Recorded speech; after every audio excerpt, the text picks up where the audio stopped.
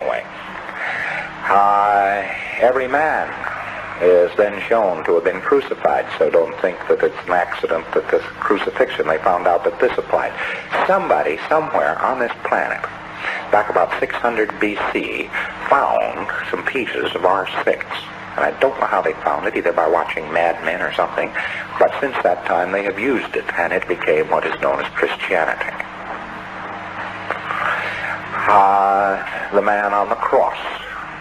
There was no Christ, but the man on the cross is shown as every man. So, of course, each person seeing a crucified man has an immediate feeling of sympathy for this man. Therefore, you get many PCs who says they are Christ. Now, there's two reasons for that. One is the Roman Empire was prone to crucify people. So a person can have been crucified. But in R6, he is shown as crucified.